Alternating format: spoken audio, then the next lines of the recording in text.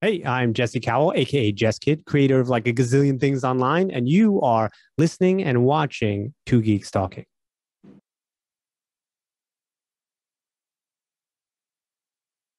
Good morning, afternoon, evening, everyone. Two Geeks Talking is an entertainment industry interview show where we interview the creative people from the comic, film, TV, movie, and video game industries. And of course, I'm your host, Kurt Sasso.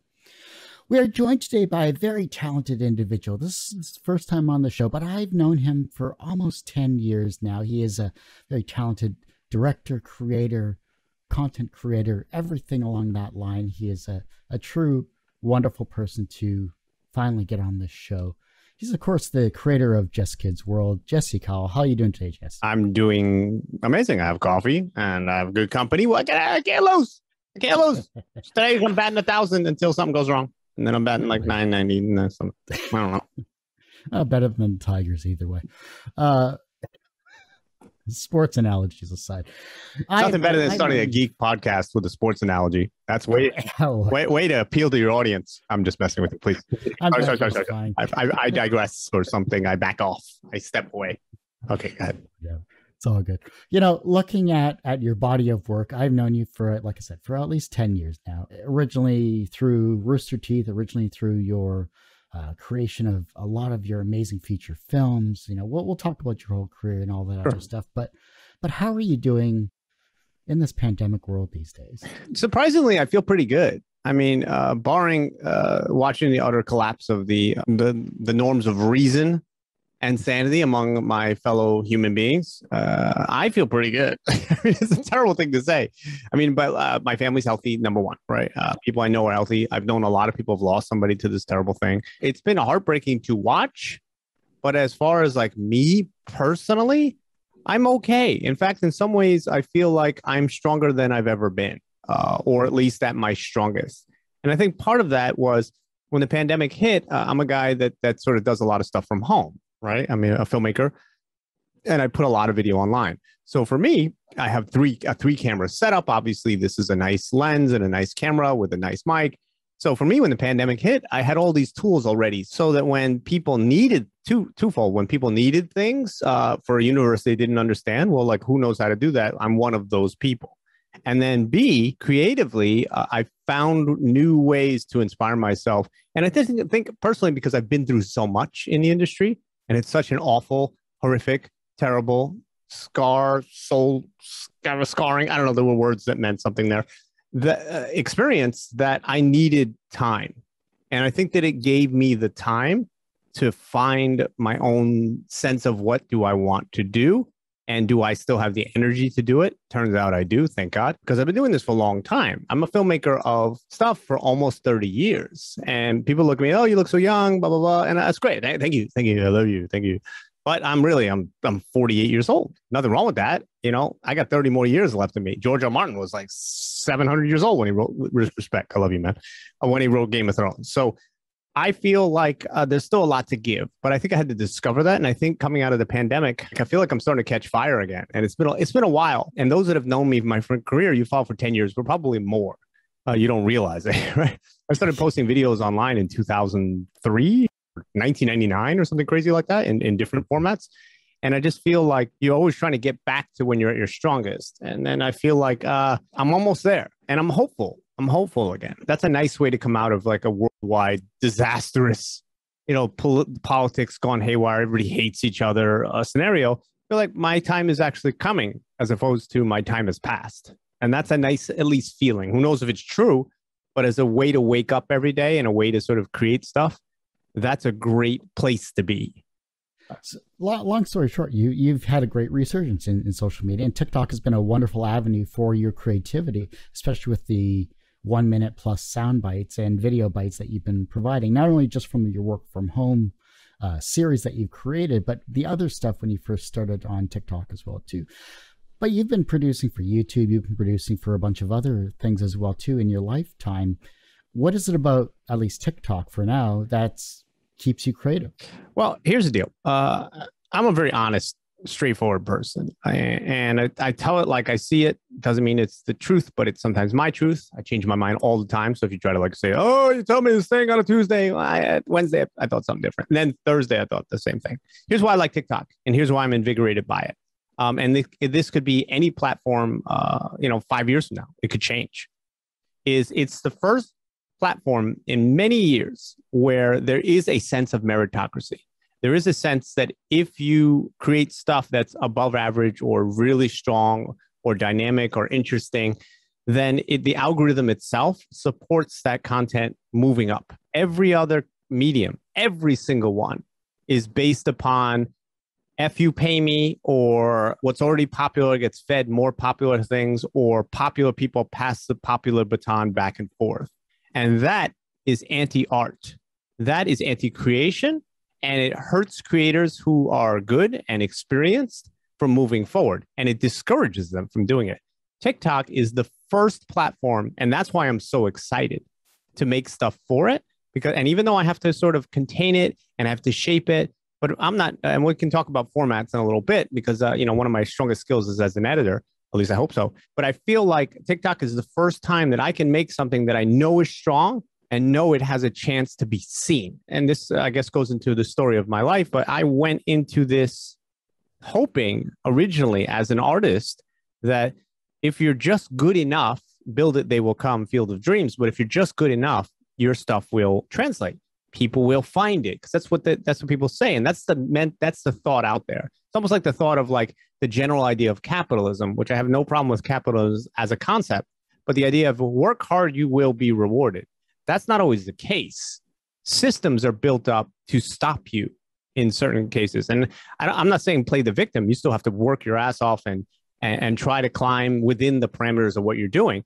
What I am saying is certain systems are not designed for you to work hard and get rewarded or be good and get rewarded for being good. It's not a sport.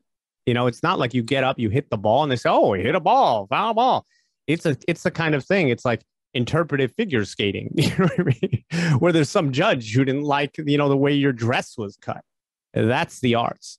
And TikTok, why I feel so empowered by it. I've gotten to a good place myself mentally. I feel rested. I feel strong. I feel good about bringing people together in community to making stuff. I'm excited to work with people. I'm excited to promote other people. Anytime I see another artist that I think is really good, I will go to their page or whatever and say, you're doing just amazing stuff. I'm so inspired by you because I know what it feels like to be that person and having no one notice how awesome they are.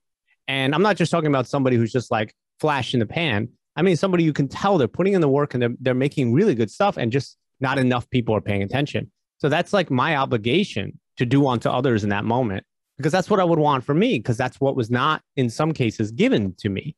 Now, I'm not saying given in the sense of, oh, you feel like you deserve, you're innately talented. No, I've done the work. And in telling you what my experience is, you'll see like I've done the work. In fact, not saying more than anybody because I don't know other people's journeys, but 30 years, highly touted, the next Spielberg, the next this, that, and the amount of like BS and horrible things that have happened along the journey, it's crazy. Now, with that said, my journey has been a story for people. Even back in 2003 and 4, when I was doing Jeskid TV, it was like one guy trying to live his dream and put it into the world and share what that's like to try. And that's what people always admire me back then. Fast forward 17, 16 years later, I'm still on the same fight. And I know I have what it takes because my stuff is good. People can say, well, how do you know your stuff is good? You shouldn't be able to judge that. Fuck you. That person, not you, audience. Anybody's listening to this. Or Kurt. Bless you, Kurt. Not fuck you. Yeah, maybe. I don't know. But we like you, Kurt. But my point is, like, how dare you try to devalue what I know I'm good at? I can't fix your car. I'm an idiot. I can't cook you dinner. I'll burn it. It'll be horrible, right? But you want me to make your movie and make it awesome or make a hit TV series or a great feature film that rivals the Mad Maxes of the world? I'm your fucking guy. I believe that at my core. There was a time I didn't because other people were like trying to push it down on me and tell me I'm not this and that. They said, well, you shouldn't talk about your own worth, right? Well, nobody else will. Trust me, especially in the arts. And I'm not saying I can't stand people who are like young and they're bragging, I'm the greatest, blah, blah, blah. You haven't done shit. But once you've done it, you better know what you're good at, because if you're wasting your life on something you're not good at, then you've made a really bad choice.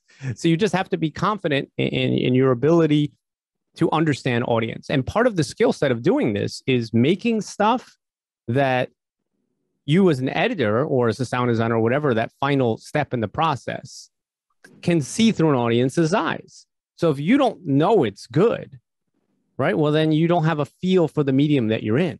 So I know that what I've created is good. I just, in the past, I don't have a lot of faith in an industry that lets people like Harvey Weinstein or Bill Cosby or these people, you know, allegedly, I don't want to get sued, right? Not that anybody's looking at your podcast to sue me, but who knows, right? Exactly. Allegedly, right? That they are allowed to rape people, but allegedly for 30 years.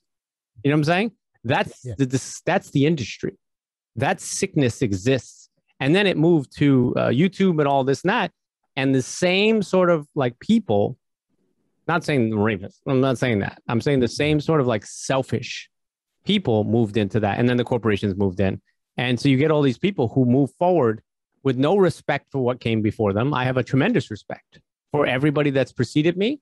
I have a tremendous respect for those that are great, even if they're not famous. But we live in an industry and in a world where fame is the goal. Fame, like not great stuff, fame.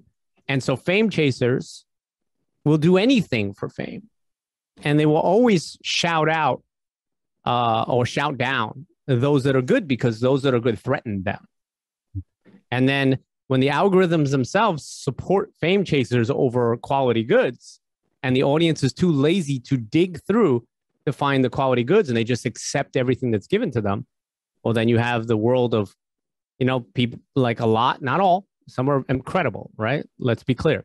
Some shows are incredible on YouTube and these other mediums. Sometimes good things do break through, but a lot of stuff that's just kind of mediocre and just talking, you know, 10 things that you can find out about this and click on this and click on that. It's all just a fame engine. Wow. And even the idea of influencer, and I've worked for influencer companies. I'm not saying it's a negative term in some ways, but in some ways it really is. The idea of like, I'm an influencer, but I don't really have anything to offer. So here I am influencing all these people because I have a nice body. What? Like, that's ludicrous to me. For me, I'm always trying to find substance. But now when you hear, if anybody's listening to this, you know, they're going to hear like, oh, there's a guy that's very heady and intellectual and he's not really funny because he's just always about substance. No, I think that you can be silly, juvenile, or childish, not childish, but not immature, fun, right? But at the same time, you can have substance within it, you know, and you can have something like, you know, Planes, Trains, and Automobiles, or 40-Year-Old Virgin, or all of these great comedy pieces that at their heart are human stories about real things and real people hurting and finding comedy to escape it. So for me, I think the internet has failed in some ways. And TikTok is a moment, in some ways, not perfect, because there's problems there too. But it's a moment where finally there's an algorithm online. I hope it stays. And I hope it continuously grows in this direction that says best stuff wins. Best stuff wins. Now, I may not like, I want to do different formats and that's not in there. And that's why Instagram is copying them. And now YouTube Shorts, they're all copying them. They have to, because the engine itself, see, it benefits everybody, right? They're following them. Who benefits from this? Well, the creator that gets exposure, right? And me or somebody, you or somebody else who out there who's trying to create something. B, the viewer. Because if best stuff wins, that means that their audience gets the best stuff over and over and over, or at least the best stuff that they think the AI thinks that they should get. And that's why people become addicted to watching it. That was good. You touched upon a lot of great points, though. I mean, that's the most difficult part about being a creative person currently. Like, this show has been going on for 13 years. You've been in the industry for 30. You know, well, training for 30, but yeah, I understand. Training for 30, yeah. Thank you. You've been creating great content for a long time. This show has been interviewing people that create great content for a long time. And the one thing that has been consistent throughout this show and throughout the people I've interviewed is that they're always pushing themselves to not only be better people, but better creators and promoting themselves any way they can. Better marketers, yeah. That's why I love talking with people like yourself who are driven to constantly create, to constantly better themselves in some way, shape, or form, using whatever means necessary, social media-wise, etc., promotion-wise. And you do that. Now, inspirational posts on TikTok and work from home aside, though, you've created a lot of other great content in your lifetime. Let's start at the beginning of your life when you started realizing that you had a creative talent. How did that begin? So I'll go back there in a second, but I will say that we mentioned work from home. So if you want to find that, it's good to put out into the world at any time. The Jeskid, mine Jeskid, Jeskid on TikTok, the Jeskid, because Jeskid was taken. What? From Jeskid on Instagram, YouTube, Jeskid Productions, Jeskid.com, Jeskid, the Jeskid. I'm like the real Jeskid. No, that taken by that other maniac. All right. So you had asked me about my childhood. We're going back. We can talk about that. Was this therapy now? Is that what we're doing? Not yet, but those are inspirational questions in the second half. But that's beside it. I was hoping for some free therapy. I knew I wanted to be a filmmaker when I was 5. Quoted in an article. My mother was a singer at the time. It was in maybe New York Times or one of those things. It wasn't like a big singer, but said my brother wants to be a race car driver and I want to be a filmmaker. I wanted to be George Lucas at the time. And I was obsessed with reading about the creation of Star Wars. And I knew there would be 9 films back when I was 6 or 5. And I was waiting all these years, very disappointed when they finally came out. I felt like from the beginning, that's what I wanted to do. When I was 14, we may or may not have gotten a video camera off the back of a truck. And me and my friends started making movies like 14, 15, 16, just bugging out and just being crazy and being silly and being over the top and being offensive, Oh, it surfaced when you were 15, you said a thing. Oh, well, I was 15. So we did all these movies, had fun, but I always really wanted to do it. And then I was 18. I dropped out of high school. I was a mess. The high school was I went to Bronx Science, which was at the time the best high school in the country, but I didn't have it was like Neil deGrasse Tyson, Lisa Su, CEO of AMD, and Jeskid. Dropped out of high school, and I was like, what am I going to do? But I kind of dropped out of high school knowing I would go straight to college. I kind of cheated. I pulled like one of these Kobayashi Maru moments. And I found out if I took my GED, I don't know how many times I tell the story, that there was the state universities, which were very hard to get into, would only look at your GED score and not your grades. Right? And I knew that if I just got a high enough score in this thing, because I was a good test taker, decently smart guy at the time. But I took my GED, busted it out, and got into SUNY Albany. Went to school there. Oh, in between, I was working at a Japanese bank while I was applying to college, like a corporate bank, which is now out of business. And I took karate with Japanese people my whole life, so I was very used to the environment. And that was going to be like my career. And I applied to business school. I got into business school. I applied to SUNY Albany. While I was at my desk, I started to write a treatment because I didn't know how to do it. And I was asking advice from my mom's friend. My mom's a writer. How do I do this? And I was writing a treatment for Terminator 3 at my desk all the time. And then I was making my own newsletter at this Japanese bank. This is the weirdest thing because I couldn't stop being creative and silly, right? And I realized this is not for me. When I got at SUNY Albany, I took off. It was great. The best compliment I think I've ever gotten was from one of the people there. And they had plans for me. So like I was going to become a person. And then eventually, like I said, the company went boom. And in fact, that the company at the time had lent $100 million to Kuroko, which was the company that financed Terminator 2. So when I went to see it, they were like, what'd you think of Terminator 2? Is it good? Are we going to make our money back? I'm like, yeah, it's amazing. So it was like kind of like in the business looking at that side. But I left and the guy said to me, thank you for your atmosphere. And I was so thrilled by that because it meant that I made their lives a little happier with my personality or just, trying to bring good vibes to everybody. So I go to Albany. And I decided I want to be a filmmaker at 18. And then I just started to make movies. And I made movie after movie after movie. And you had seen a feature film of mine called Shades of Grey, not the SNL film. But Shades of Grey is a remake of a 40-minute film I made at SUNY Albany. So there's another version of that, an earlier version that you've never seen. And even there's a making of that version I did one semester. But every semester I kept switching genres. Because my idea was like I took karate for a long time. I wanted to train. I was training to be a filmmaker. And I was training, I had a great mentor, like a silent film era and 30s and 20s expert. And he was just a really smart guy. And he taught me so much about filmmaking through watching all these old movies. I saw the invention of the first moving shot and my brain was just soaking it in and connecting the dots. And so I made a thriller, I made a sci-fi film, I made a comedy, I made a fantasy film. Every semester I just switched genres, 30-minute, 40-minute films. And then I got out of school and I was going to apply to grad school. I was like, dude, this sucks being out of school and I don't know what to do and who do I contact? So I said, well, I'll apply to the best schools in the country because if you get in there, then you're going to be made, because they're connected and they're. So I applied and I got into 2 schools. I got into AFI, which is a huge one for editing. And then I got into USC, which would be general directing. But that was like 1 out of 50 people. And there was all these rumors about the USC mafia. And you go there, you're set and they're going to hook you up. And I go there. And the first day, everybody raised their hand. Where are you guys from? And everybody's like, MIT, Harvard, Yale, Princeton. And they're like, SUNY Albany. And I knew immediately there was a problem. Like from day one, because this was like a very, very like rich, group of people. And there's nothing wrong with people who have money, but like it was just like one of these things is not like the other. I had some good experiences there. One of them, which is the school was like stuck in the olden times of filmmaking, and they had all these old equipment and they didn't want to switch. And then finally they decided to do this digital lab with DV equipment. DV was brand new. And I had built my own computers, and I was very early and diving in and editing on digital and then converting the film to it. Even though I wasn't allowed to, I did it anyway because I didn't care, because I thought it was stupid. They just didn't have the equipment. So I'm like, I'm going to do what I want. I was using DV from like Adobe Premiere 4.2. We're talking about 1996. And I had a $4,000 computer, credit cards already. They hired me to be the first student manager ever in the school to build this lab in the Robert Zemeckis Center, because they were getting this big grant, and then manage it. And I had a staff, and my experience at USC was dog shit. It was what it was. It was horrible. Some nice people, though, are still friends, but some really horrible, backbiting climbers, incompetent staff. And like, it was terrible. It was not anything like they said it was.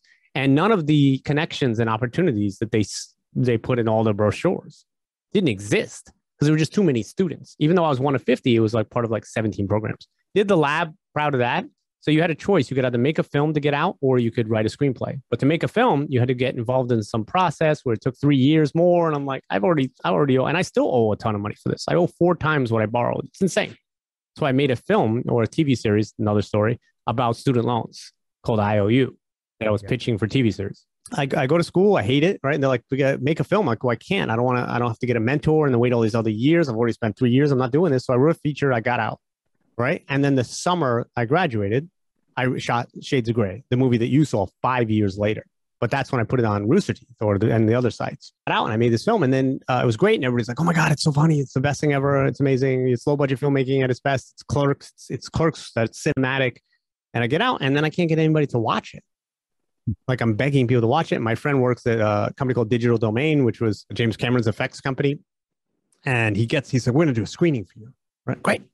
We're going to do screening. I do the screening. We buy all this like beer and stuff for the back, and he invites everybody in the industry that he knows, this, and that. And like 2 lawyers show up, 2 people in the audience. I'm in the back getting drunk, because I'm like, I've finished my movie and nobody will watch it.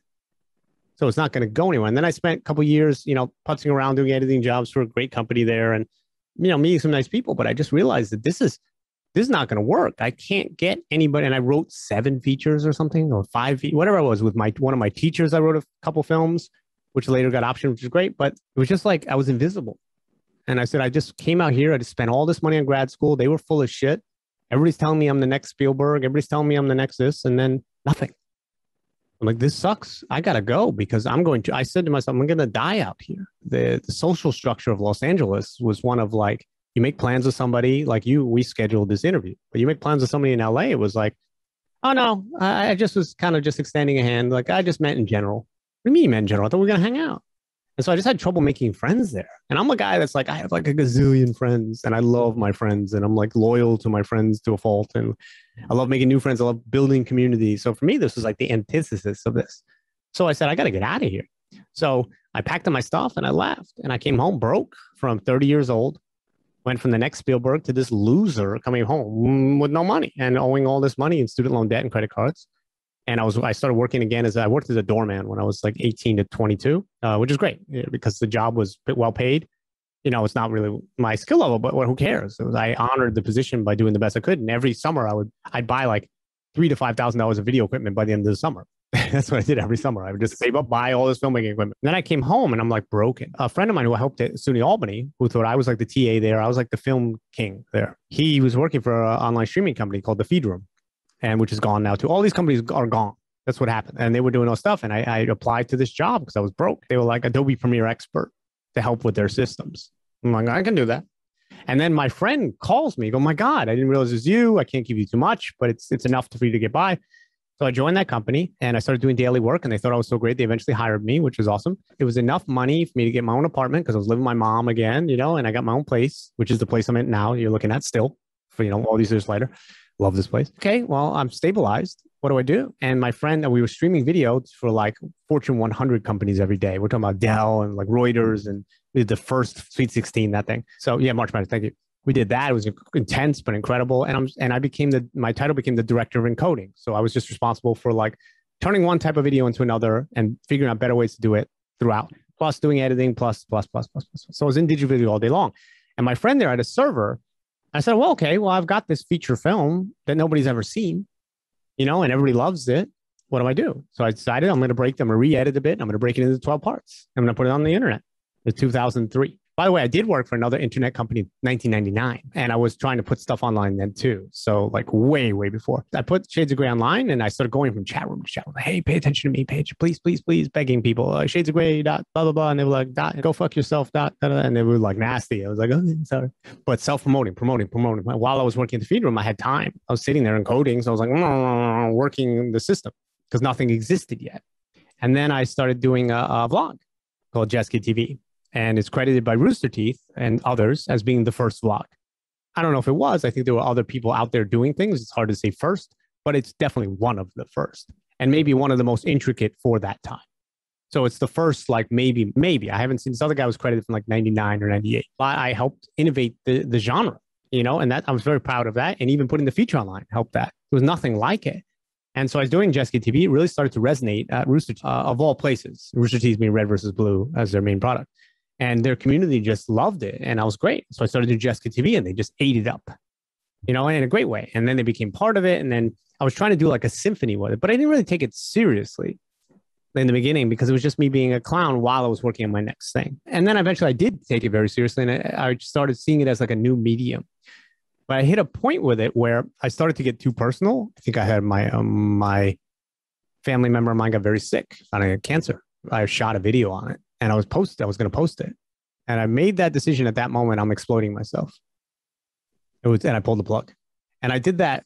Jeskid TV is still going. Jeskid TV comes back every like 2-3 years in some form. So it's like probably the longest running vlog. Absolutely. There's nothing close to it, I think. I pulled the plug at that moment because I didn't feel good about it. And then YouTube hit. And I made a very big miscalculation. The filmmaker side of me hated YouTube at first. Hated it. Because it was like the compression was so awful. Like I couldn't put my movie up there. Everything looked like pixel vision. Like, why would I do this? This is garbage. I have my own servers. My stuff looks good. I control it. Even Bernie Rooster says, if you would have continued that path, you'd be the biggest vlogger on YouTube at that time. Right. And I just didn't. And that's fine because they obviously didn't want to do that. I was gearing up to make more films. I'm a filmmaker. And I kept saying I'm a filmmaker. So I started to gear up to do Drawn by Pain. And Drawn by Pain is the first movie that I had done in a long time. Because USC, you didn't make a lot of movies. You made some. But this is the first big thing that I wanted to do. Since Shades of Grey. And it was half animated. And I was like, how am I going to do that? And then I met somebody, Erica Langworthy on Rooster Teeth that did animation. And she loved the idea and moved to New York. And we started working on the project. And it took us 3 years. And we did very well as far as like acclaim, right? So this is like 2006 to 2009. I put it out there and it was like immediately accepted by everybody. We had a paid format at first, but then I had to turn that off, which is it was a sad moment because I had like Rooster Teeth sent some traffic to my way, which was great. 26,000 people came to the door.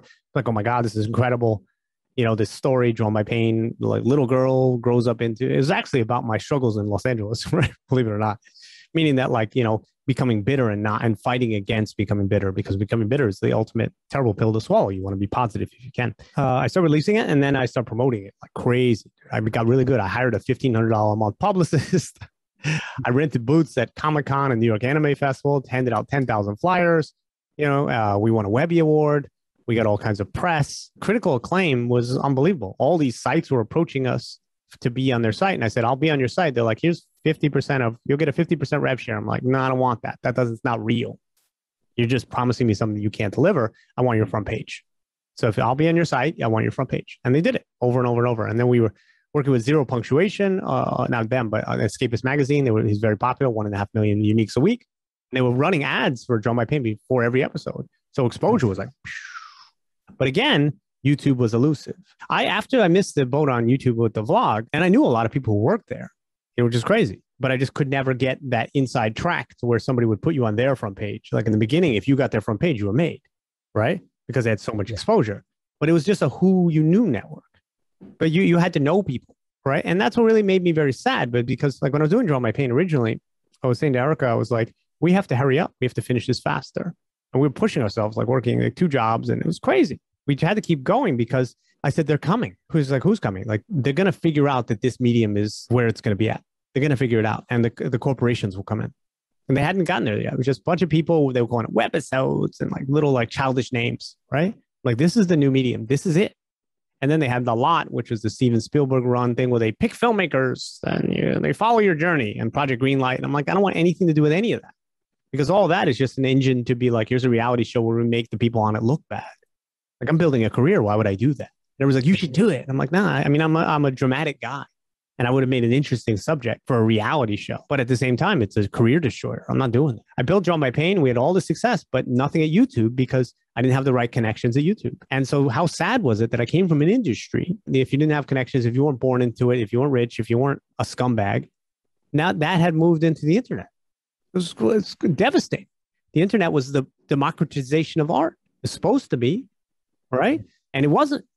It became the same shit. It became the same sort of like, let me like keep lowering the standard to get in, to get success. And I'm like, I'm not doing that. I just refuse, because what I do takes not only time, but a lot of me, part of me. I'm not doing it. Creative talent as well. Yeah. That's the I'm just not going to be that guy. So I did Draw My Pain, a lot of success. And I'm like, well, what am I going to do? And then I said, okay, well, I got to make another project, like to get people's attention. And I had built like people like you, which are very amazing. I was saying before, I have Patreon, if everybody would like Jeskid on Patreon, where people are just generally supportive of my career. Not like, oh, I get inside information. They just know how hard it's been for me and how many times I've almost gone broke. And, you know, and a lot of people stuck around. I have the same fans of my work and friends for like 15 years. It's amazing. And some for way longer. They believe in what I have to offer. And they see how the system, and I'm sure there's other people like me out there that have been not cheated. I hate that word. The path was stopped. And there's a lot of people out there that are incredibly talented, I'm sure, that are just, they don't have a clear path.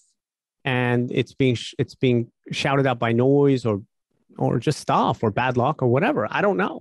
But I love the fact that if some of them are keep doing it, that's why I keep doing it. I do it because this is who I am. Right. And I've had successes. Don't get me wrong. You know, I've had millions of views on this video, millions of views on that. But over the years, I started, because I've written scripts and I did so much promotion and I did so much editing and shooting and acting and all this stuff, I started to gain a viewpoint of the industry that maybe 5 or 10 people in the world have, because I've done every step and I've worked with every company, even YouTube. And I'm not saying all bad things about YouTube, because they've done some great things too, but they've made some missteps when it comes to promoting talent. That's for sure. That's absolute. So getting to about 2008 or 9, I didn't Draw My Pain. It was like, oh my God, what are you gonna do next? Which is great. You know, do some more Jessica TV. I do a series called Status Kill. Yeah. And Status Kill, it's a professional assassin. So I can, listen, when you do this long enough, you can rattle off descriptions of your thing. So, okay, for those that are listening, Shades of Gray, 5 friends get together to blackmail their former best friend for all the horrible things he's ever done to them. And throughout the film, you find out all the horrible things he's actually done, which are pretty horrible. And you find out, is he actually sorry? And that's the question of the whole film. Drawn by Pain, it's a young girl draws anime to escape her horrible family situation where her father's beating her and her mother. And when the father kills the mother, the little girl, to defend herself from the dad, her animation comes to life and winds up murdering her own father. Fast forward 10 years, the girl's now grown up, and we get to find out what kind of mess she's going up into. And if she doesn't contain her own rage, which she uses as like a superpower, it'll invert and destroy her. So it's a story about self-forgiveness and overcoming struggle. Status Kill was a professional assassin with an addiction to the future version of Facebook or whatever social media platform it is. Can't do his job as an assassin because he's constantly updating his profile. So it's a story about that. So I did Status Kill, high action and question. We did a great job, you know, no money, in the middle of the woods with all. One thing I've been really lucky about is that I've done so many projects over the years. I've become very respected by my peers, and I love that. I respect them as well, obviously. And I'm able to get really top talented people to work on my stuff for free. A lot, you know, because I mean, the guy who did the graphics for that, plus Erica did some work for that too. And we won a Webby for that, which is the biggest award you can get on the internet, I think. My Chris Domino, my friend, he was he was the head of graphics and on-air graphics for Late Night with David Letterman at night or during the day. And that night he was working on Status Kill, doing all the effects, which is amazing. So we just get all these people. We shoot all this series, and it's great. And it gets the attention of Rob Barnett at My Damn Channel. Now, My Damn Channel was running concurrently to me on the internet in like 2006, 7, 8. And Rob was a guy, former MTV executive, high executive at CBS, all that stuff. And he started his own internet company. And he was very successful in the beginning. Because they were paying top level comedians and other content and developing their own. And they did You Suck at Photoshop, which had one of the first hits on the internet, 17 million views on episodes, stuff like that. Rainy Days, which all these comedians. And so Rob liked me so much, we hit it off. I became the director of content for Rob. So I moved into sort of like an executive position in a small company. And I had like a team of people working for me. But more importantly, eventually I had 10 teams of filmmakers working for me at all times. Maybe not all times, but a lot of the time, where they would report to me and I could actually develop other people's content. And I was really happy about that because I could do for them what was never done for me, which is really just, usher them in and help get them press and just fight for them and with every fiber of my soul because I wanted them to be successful. And it was great because I got to work with I got to choose up and comers.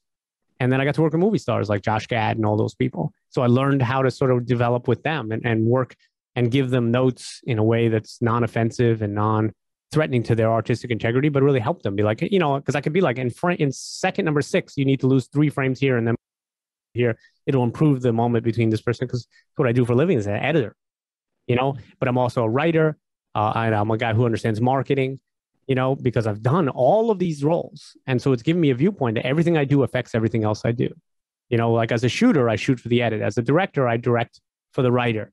Or I direct as a writer, I think about the final, who's my target audience and how am I going to reach them. So it's very interesting how the more knowledge you get, the more that goes up, that vantage point. And every year it's going up more. So I get the job in My Damn Channel. We create all kinds of stuff. We get 7-figure deal from YouTube. Content Originals, whatever it's called, where they put up $100 million. But then they give all this money and they don't promote any of the products that they've given all this money to. So it sits in the same engine.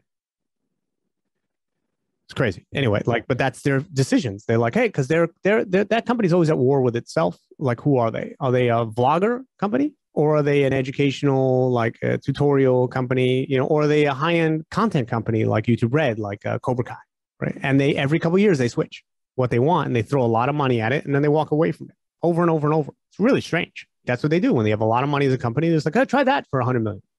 Okay. So we were a recipient of that and we made a lot of great stuff. We did My Damn Channel Live, which was way before all these other live things. But another thing I did there was I worked with Daily Grace and I structured with her show because I understood the internet and how to get attention. I just refused to do it for myself.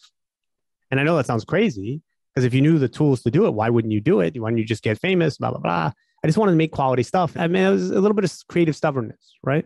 I thought I could rise above with just talent. And I'm not saying that she had tremendous talent, but she needed structure, right? And so and she was a vlogger. So it was like, okay, well, we're going to do Monday, we're going to do tutorial. Next day, we're going to do, so we did a how-to, but we'll do a review, right? So how-to, review, and a interactive day. And then we did Sexy Friday, which she made anti-Sexy Friday in a way, which is amazing that she owned it and took it and ran with it. And all of these are just basically one after the other, algorithm clickbaits. You had to be original within them, but they were designed to get people in the door, right? So if she does a review on something, well, she get all the traffic from that review thing. We're talking about 2010 or something, right? She reached I think 1 billion views.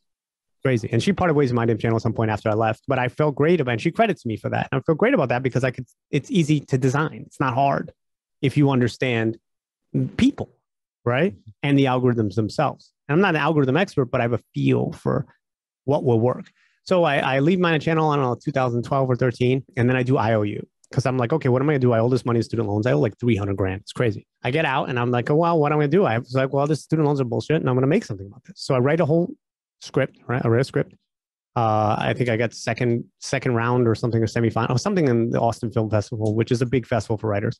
So I go in there and write a treatment, and then I write a show Bible. And the show Bible is like a diagram of the entire industry, like the entire series, like 5 seasons I designed because I want to step back up to the plate. I don't just want to be a guy on the internet being like, hey, it's Tuesday and what's going on? And like smash that like button. Not me.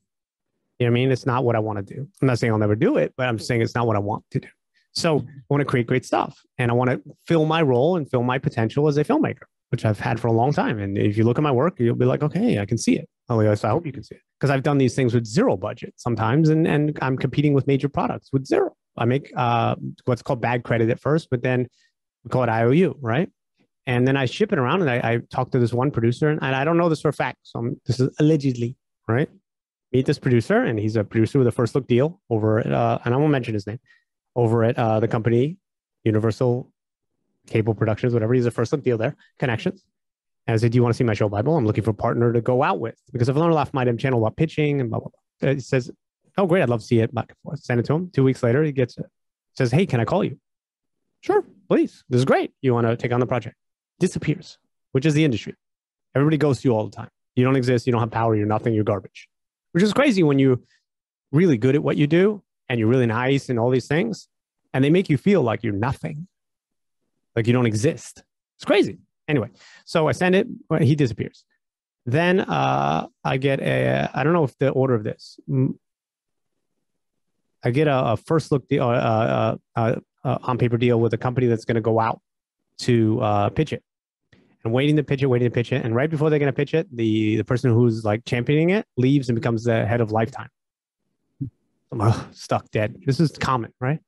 But worse, this is the worst moment. I don't know if it's true, blah, blah, blah, but I look on television and there it is, Mr. Robot. And I call my mom and I'm crying. I'm like, I'm destroyed. I see the preview for this. I'm like, that's my show. From the same company this guy had a first look deal at. Different than my show. Obviously, they went to a totally different direction, and who knows? And to this day, I always wonder, did they or did they not? And then I look, and inside my show Bible, there's a character, the father character, who plays a central role, was a failed guy who used to run an arcade and thought it was going to be big, kind of like Blockbuster, and has all his video games in storage, and they do some planning out of the storage. And then I watch the show, and I see that their main meeting place is in a Coney Island arcade. Right. So at that moment, I'm like, that's specific. And you have my material. So either my belief is either you, one of three things. You got my material. The reason you wanted to call me was it was so similar to this thing they had already had in development, that they couldn't entertain it. Okay. B, outright stole. C, somebody on the team, maybe not even the creator, cherry picked. That this is good, this is good, this is good. And in an interview with the main guy, they asked him, I listened to it. And I'm not saying anything disrespectful to him because I don't know him. Even if I reached out to him, they would never comment because it's litigious, right? And I said to him, I listened to an interview and some interviews, like, oh, it's great. And, and he goes, well, it was a story about hackers, he wrote. And about that fly, apparently. Story about hackers. And and the guy said, well, what about all the student loan stuff and all this financial stuff that came in? He goes, well, that came into the story much later. So my brain says, well, at what point did it come in? Because that's what my entire thing was. And if you look at my video for IOU online, you'll see it, IOU. Watch that and see. Anyway, so that was just tremendously like, hey, Jess, even when you make something great, this is what happens. And that's an Emmy-winning show. And maybe there was nothing. Maybe they took nothing. And maybe the whole thing was original. I'll never know unless somebody from their team hears this and reaches out. Because if I reach out to them, I'm not going to answer. You know what I mean? It's incriminating. Or it's just, like I said, it just could have been cherry-picked from an executive that said, oh, you should add this. Anyway, so I go back to doing Jeskid TV, and I'm like in my living room, and I'm like, okay. And this is a story maybe you don't know. I don't know. I've known you for a while, but to understand your journey and hearing your journey the way you're telling it, everyone that's creative goes through struggles, but you seem to be going through a hell of a lot, and you still manage to come out on top with your own style, with your own process, with yourself as a person and as a director. You're very kind. I feel like it's not that I come out on top.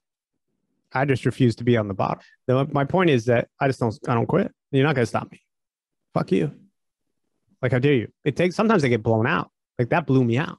I'll disappear. You'll see me just disappear for a while. Something happened. And there's things I can't even talk about that happen for people that I care about. We're going to talk about horrible. And the epicenter, they call me like I'm the Forrest Gump of the internet. And there's stories I can't even tell you, things I've been involved in that I've changed the entire scope of like political elections and other things. It's crazy. But anyway, this one I will tell you. So I started doing Jeskid TV again. And then I make this video and they start doing well, 2015.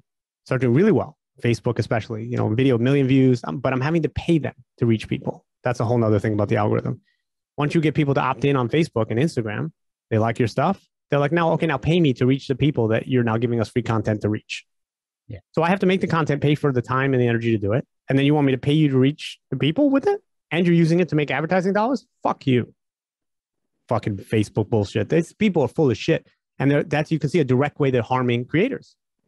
And only the top creators get it. and only the people that find a way to game the system get there. It's insane. Anyway, so that's why TikTok I like more currently. So I'm doing these videos. They're starting to do well, though. Every video is getting like 300 shares, 500 shares. And then the other one had like 10,000 likes or something crazy to stop calling me a white guy thing, which I found out somebody had done that joke earlier, by the way. I didn't know about their joke, but so I actually emailed that person and congratulated them on having getting there first and acknowledging the fact that they were similar because that was the right thing to do. Yeah. And I agonized over what I would say to this person, because there's no first. It's just like, it's a misconception. There's just ideas out there. But I wanted to make sure that it was clear that I respected him and what he had done. So, because it wasn't done for me when it was taken from me. So I do this thing called Rest in Peace Alpha Male. It's a Jeskid TV. You can look it up. And it's great. It's about the election. It's about, it's the bully nature of specifically Trump, but like, I don't want to offend anybody out there. I'm not anti-conservative. I'm anti-scumbag. You know what I'm saying? And those scumbags can come from people on the extreme left too. Don't get me wrong, with cancel culture, all this stuff. I don't agree with that either. So I'm somewhere in the middle. I don't know. I don't know what I am. But point is, in this video about that old school 50s mentality of bullying people about everything is wrong. And it is. And what I use very specific movies to intercut with. We're talking Weird Science and like all these movies, Karate Kid, before there was this series again, and all these specific movies. Anyway, I'm watching TV one day or something on the internet, and this commercial comes on. I'm like, oh, it's my video. What the hell? But it's not my video. Hillary Clinton's #1 commercial, shot for shot copy of my Jeskid TV episode, shot for shot. And I'm an editor, not 1 in a million, not 1 in a trillion, 1 in a gazillion. And they use the exact same movies, almost the same clips. And what they did was they just removed me. Obviously, they made it more about Trump, and they just cut from clip to clip to clip of Trump's a bully. But they still took the same clips, same Weird Science, same everything, even aped the music. And that was her big convention thing. And if you look now, you can look up on slate.com or always look up Hillary Clinton bullies video. And then look up Rest in Peace Alpha Male, and you'll throw up. And so I said, my God, they're stealing from me even out of my living room. Like, this is insane. This has happened twice in the last 2 years. It's insane. So, and then I said, well, if I'm not good, and to be stolen from for Emmy-winning shows, potentially, allegedly, don't know. And Hillary Clinton for sure. Their team, don't know who did it. I'm not sure Hillary was looking at my video like, yeah, let's do that. I don't know. Every hypocrite's on all sides of the aisle. And I didn't go hard at them because at that moment, Melania Trump had just stolen the speech, plagiarized the speech of somebody. What's her name? Barack Obama, Michelle Obama. Yeah. And if I came out with that, they would have used that. Oh, look, they steal too. And I didn't want that guy to win because I think he's not a good person. So I go from that and I'm like, I'm just blown out. And I stopped Jeskid TV for a while. I'm just tired. I'm tired. I don't know how else to put it. I'm tired. I'm broke. I'm putting everything into everybody I can. And like, it's really tough. And so I gear back up and I say, I'm going to do one more thing. And then did the Jeskid TV pilot. In the middle of it, my father passes away, which was really hard because I was constantly being called to the hospital. It was really, really tough situation. My brain broke. 2019. Broke. There was just nothing left, dude. We're talking about 25 years of like Jessica TV, this and that, and never really hitting that point of saturation online or in the industry. Still not having an agent or a manager. Like, this is insane. I have 22 pages of a textbook written about me. That was in US, and it was ironically, the guy passed away, but it was USC's head of editing track at USC. Loved Drawn by Pain so much, didn't even know me from USC. Put a chapter that goes to every student that went through his class and through his school in his editing program, talking about my web work. I've got Webbies, I've got millions of views, I've got all this different press acclaim. No agent, no manager, no deal. And then still being stolen from. And so I think that 2019 or 18, my brain just broke. I just had enough. I had enough of the games and the bullshit. And I just retreated. And I started streaming on Twitch, video games, Overwatch, obsessively being nice to a bunch of scumbags in a video game. Many of them were, no offense, 6 players that can't get along, and I get them to team up by the end of it. And I'm like exhausted emotionally doing it. But I was building something because I was Forrest Gumping. I was just running. I didn't know what else to do. At least I didn't stop. I just started streaming. Like, what are you doing? He's streaming. Okay. And I saw the future in this live thing. I loved it. I got all this equipment. I have 3 cameras set up. Did the Just Kidding podcast, did 22 episodes of that. And then I started doing Jeskid Film School online where I break down films using my editorial perspective. And then I was working for a company for a while called Husei, which got bought by Viacom, which is influencer marketing. They're big. I mean, they work with all these celebrities. And so I could add my skill set to them. So every couple of years, I make a lot of money doing like, and then I make no money. That's kind of my life. Like doing like editing or shooting or directing. I directed LL Cool J and those people at a conference that they held. And that was amazing because I got to sit with like Fortune 100 CMOs and listen to them for 8 hours a day, talking about the industry with celebrities interviewing them. And so those things are great, but that's because I've made a lot of great contacts and great friends online, and they respect what I do. And they know when they hire me, I'm going to bring it. I'm going to make their things incredible, and I'm going to be worth whatever they pay me because I have not only a vantage point, but a skill set that's massive and builds over 30 years and encompasses everything. To this day, that's really helped me. And then while I was streaming, that kind of the game that I was playing started to die, and I just got tired again. And I'm doing work, and I helped change some political style. I can't even talk about some of the stuff I did. And then I was like, okay, what am I going to do? The pandemic hit, and I'm home, and sometimes I have no money, sometimes I have good money. It's all over the place. And what am I going to do? Well, okay. And a friend of mine on Twitch was like, oh, I've been doing this TikTok to bring people into Twitch. Like, is that a good idea? Like, isn't TikTok for like 12-year-olds and dancing girls? Like, I don't really understand. And I started watching it, and I said, whoa, wait a minute. The artists are here. It's like Cheech and Chong is on TikTok. Like, I'm not saying Cheech and Chong are artists, but like, you know what I mean? Like, there's like all age ranges on this thing. There's something here that's different. And as an editor and a filmmaker that's produced films ranging from 1.5 hours to 30 seconds to 10 seconds, I understand structure and film writing structure. So I said, well, what can I do for TikTok? And I said, I need to come up with a structure, a format that's repeatable, that works, an interesting idea, an IP. I love the idea of taking IP, intellectual property, and growing it out from 30-second bites into a TV show or a film. So maybe I can make this work from home series and IP. And if it works, it'll grow out and we'll see where it goes. If it gets bigger, maybe it's a show. Maybe, as people have said, it's the 21st century version of The Office, which I'm fascinated by. And I'm telling it in bite moments. But I have to design each episode to both reach a new viewer and an existing viewer. And that's incredibly hard, especially the new viewer part. And in 4 seconds, you have to communicate. But this is understanding web structure. So it's exciting again. And for the first time, I felt like wind in my sails. The reason to get up in the morning again. It's depressing, some of this stuff, because I've worked so hard and I love what I do and I love the people that I meet and I love building community. I love it. And I feel like, barring any sort of cancel culture moment in my life, and I'm terrified of that because I've said all kinds of crazy shit. You know what I'm saying? And I've apologized, but not necessarily apologized. I've expressed understanding of the moments in time. I'm always trying to progress and evolve as a person. And I change with culture. But I got a big fucking mouth. And I make a lot of jokes. And if you listen to me and you understand my intent behind everything I do, I have a heart of gold and I love all people. And I believe all people are equal. And I can't wait to be with them and help them and have them be a part of my life and my community as well. With that said, I have a wild sense of humor and I play with stereotypes and shades of gray in other movies. I play with them to expose them as bullshit. But if you're in it for the soundbite, you could look at somebody like me and soundbite me and say, look, he's a terrible person.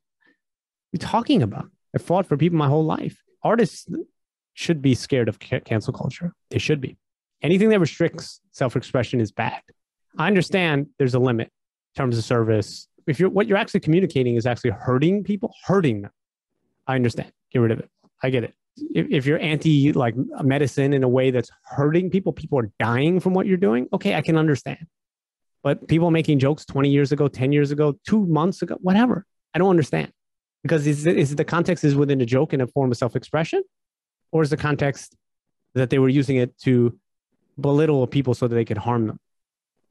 The second one, I understand. That's what what comedy was used in very nefarious ways.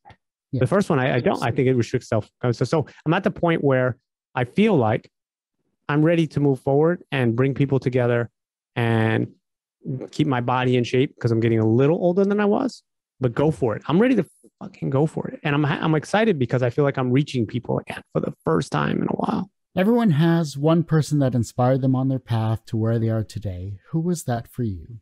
My mother. My mother's a writer. I watch my mother get up at 6 o'clock in the morning, every morning before we go to school. I would go out to where she was when I would wake up and she'd be writing. She'd write and then she'd go to work. Then she'd take care of us and then she'd write into the night. My mother's, 5-time published novelist. I've seen her struggle through everything, and I've seen her never give up, and I've seen her overcome things over and over and over. Strongest, nicest, best person I've ever met. My mother, hands down. It's the most inspirational person, Stephanie Cowell. And if you could read her book, Claude and Camille, you'll understand what it is to be an artist. It's amazing. She's a brilliant lady. And not just because she's my mom, but because she's incredible. From a professional standpoint, obviously, you've been doing this for a long time. You've had a great career for many decades. You've had a lot of success in your life that you've spoken about. Do you consider yourself personally successful? Yeah, 1,000,000%. Yeah, I have goals that I want to achieve, right? When you're around long enough and you see other people achieve those particular goals, you start to realize there's no gold at the end of that rainbow. It's just a different experience, right? And as long as you can pay your bills and you're doing your thing, who cares? Does it really matter if I reach 10,000 people and somebody else reached 100,000? Like, is their life better because they had a bigger reach? I can look in the mirror and be proud of myself. I can say I gave it my all. I don't control the systems of which I navigate. I can only control what I do. And what I do, I'm exceptionally proud of the fact that I keep going. And I'm very proud of the people that I've met. I know it sounds crazy, but that's really what life is. Life is just experiences in the end. Like, if I was to ask you, like, who's the Oscar winner for Best Picture in 1978? Off the top of your head, you have no idea. Right? And that's the top of the top of the top. You have no idea. So does it really matter, if you had that moment or not? Because life is a million moments. So am I successful? Dude, show me somebody else that's done it like I've done it. And I'm not saying that, I'm the best, but I'm certainly a story of perseverance, a desire to express my talent, my small talents, or my large talent, depending on your perspective. Am I successful? Yeah. I'd rather be this than the guy who, when I went to USC, got out at 26 and made like a big feature film and then flamed out and made a bunch of garbage for many years that I'm not proud of just to pay the bills.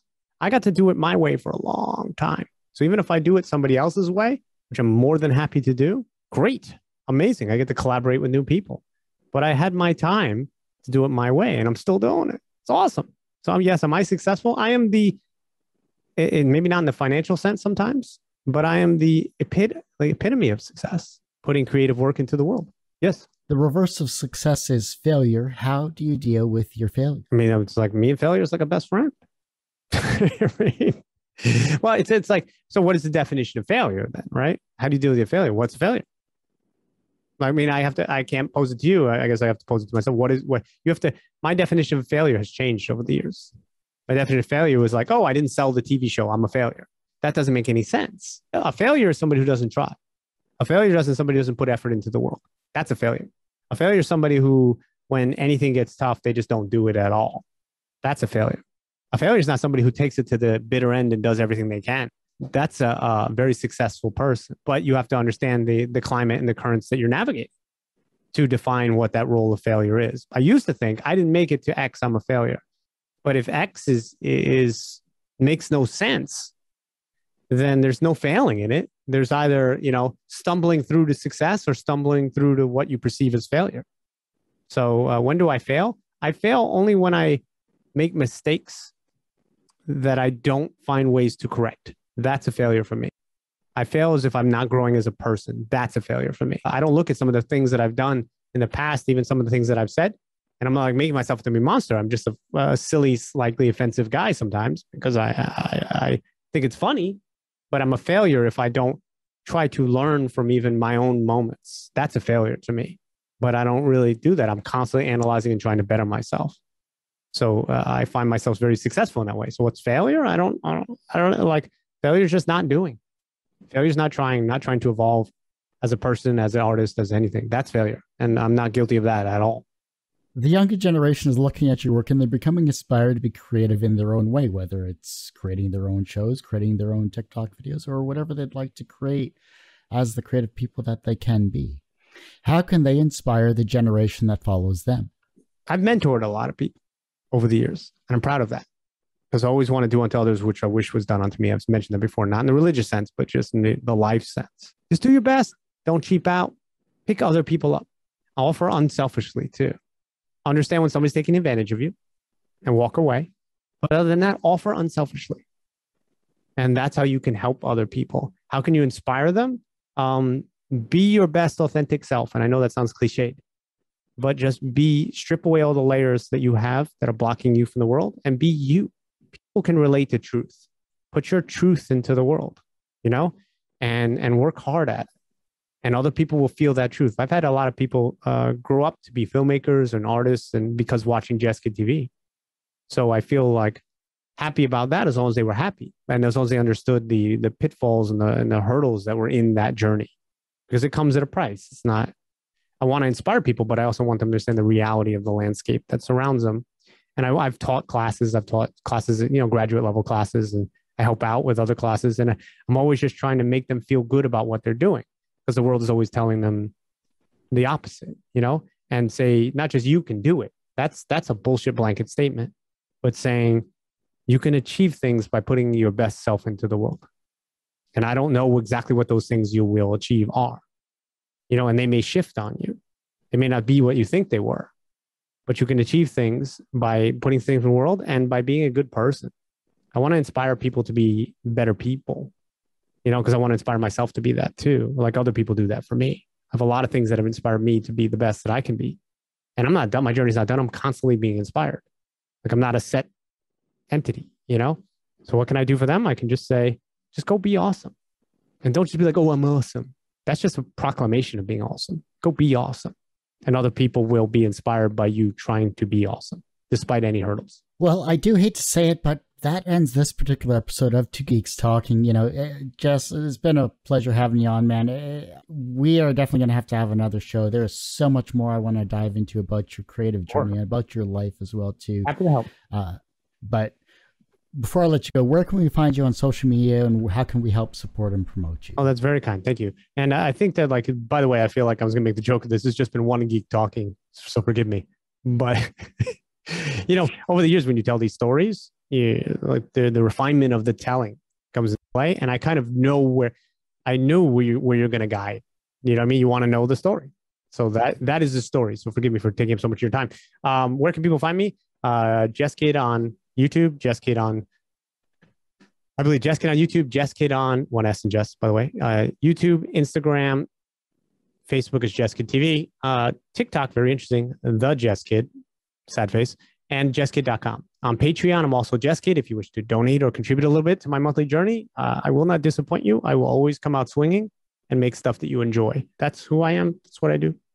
You have to promote yourself. You have to promote your journey. And I'm glad you stopped by on the show to do that. My pleasure. Again, thank you so much. My pleasure. Hey, really quick note. I'm going to interrupt you for a second. I tell a lot of the great advice I'm going to give to you and to everybody else.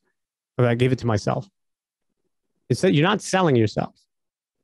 Well, you feel like you're selling yourself, right? When you do these things, it feels cheap. Nobody likes to sell themselves, especially if you're an artist. All you need to do instead of the word promote or sell is switch that word to share in your brain. So from now on, right, you're not promoting yourself.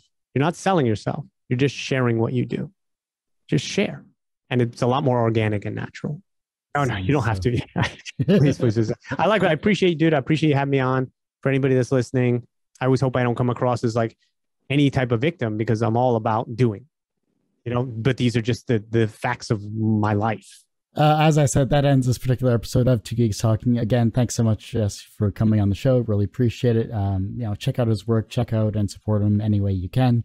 And as I say every week, everyone has a story to tell, and it's up to me to help bring that out. And thanks for listening and watching on Two Geeks Talking.